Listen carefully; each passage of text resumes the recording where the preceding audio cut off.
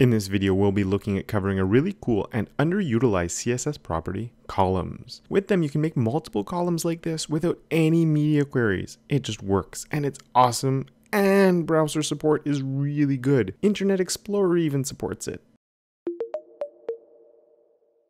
Hi, and if you're new here, welcome. My name is Kevin, and this channel is all about learning how to make the web and how to make it look good while we're at it, with new videos every single week. CSS columns are awesome and really easy to use, so this video is part of my Coding Quickie series where we look at covering CSS concepts quickly, giving you enough info to know how to use them without wasting your time. So let's stop wasting your time with this intro and jump right into it. So just really quickly, I am on CodePen for this, so the link to this is in the description below.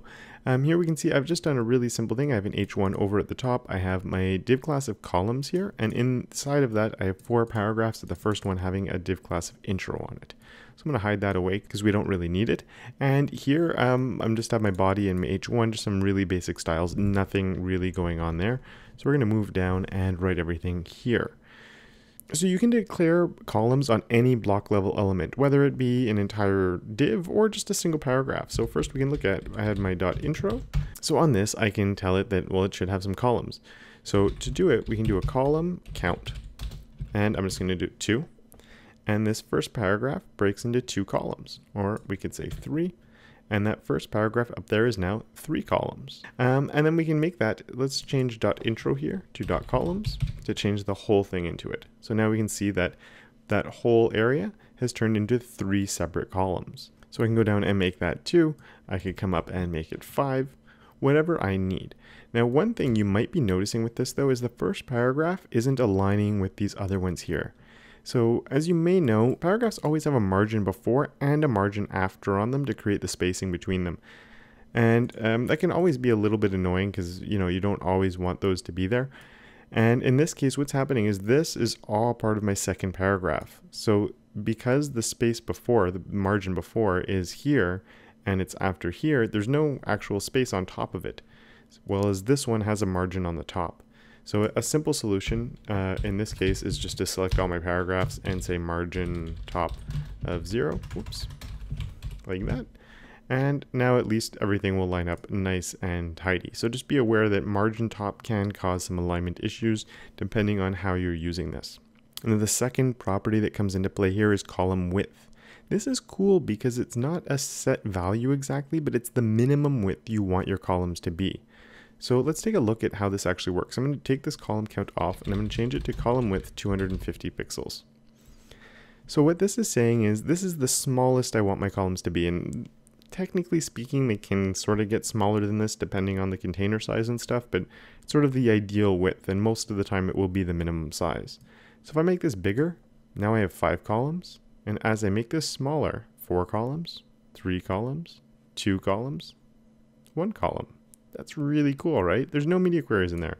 I pretty much have one line of CSS that's creating this. So basically it's saying if I can fit, right now I can fit 4 columns, and what happens is here they're going to get a little bit bigger, a little bit bigger, a little bit bigger, and then once there's enough room to fit 5 of them at 250 pixels, it'll fit 5 of them in there. Or if I go this way, oh, there's not enough room for those to all be 250 pixels, so now it'll go down to 4, and now there's enough room, but oh, now we only have enough room for 3 of them at that size, and it'll automatically adjust them to make sure that it's working. So that's really handy. And as you might have guessed, we can combine the 2 of these together. So I can do a column count 3 and have a column width of 250 on there.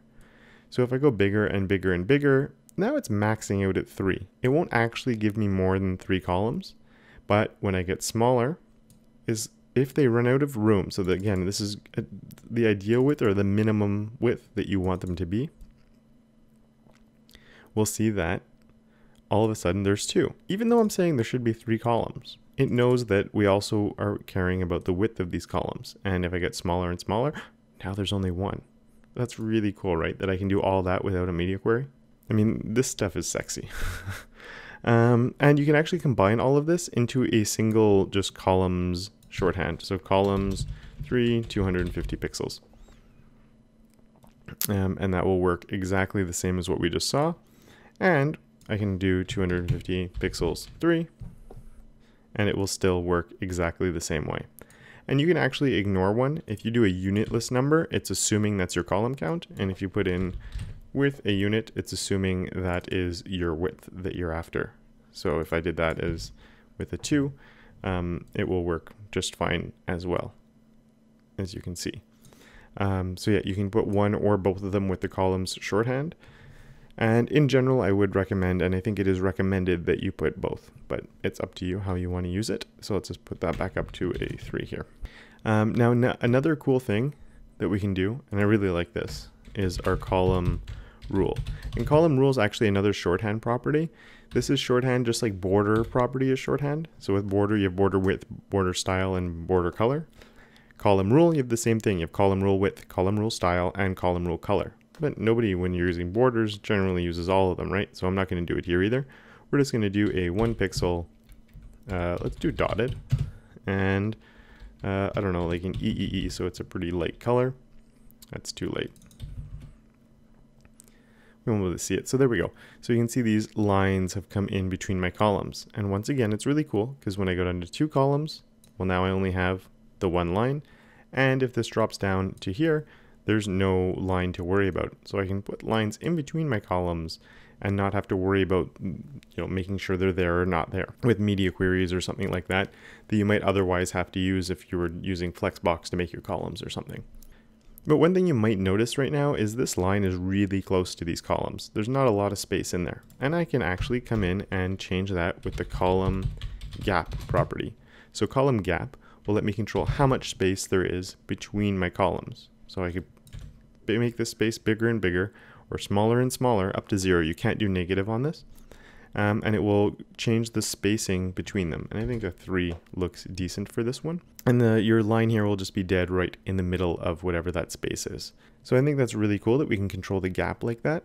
And just so you know, the default is 1em. That's, I think, what all the browsers will default to on the column gap, but you can set it to whatever value you want it to be. And one last one that I want to look at, and I'm going to do this on one of the children. So I have my .intro. This works on a child of something that's using columns, and it's called the column span property. There's only 2 properties available, the default being none, and all is the other one. And you'll see this first one is now spanning all the way across. So it means ignore the gaps, just span all the way across. So my intro can now span all my columns inside of there, and then my other ones will work as expected. And you can put this on any child that you want to. So that can be really handy, but there is a big downside to this, or a bit of a downside anyway. And that's, as good as browser support is for this column stuff, sadly Firefox doesn't support column span, which is kind of weird. And just speaking of browser support, it's really good, but different browsers sort of handle some of this stuff in a little bit of different ways. So I'd really recommend checking out how the browsers are handling it when you do this. Do some cross-browser testing and stuff, because sometimes it doesn't work quite how you expect it to, but it works really well across the board. And yeah, there's a lot more to columns than what I've looked at here. So I've also put the link to the MDM stuff about this down below if you're curious. I think this is enough to get you started and, being able to understand what you need to get working with these. If enough people are interested though, I might do a deep dive into this, including some use cases for them, just like I did for my margins and padding series, but for now, that's it. If you like this video, hit the thumbs up, or even better, leave a comment.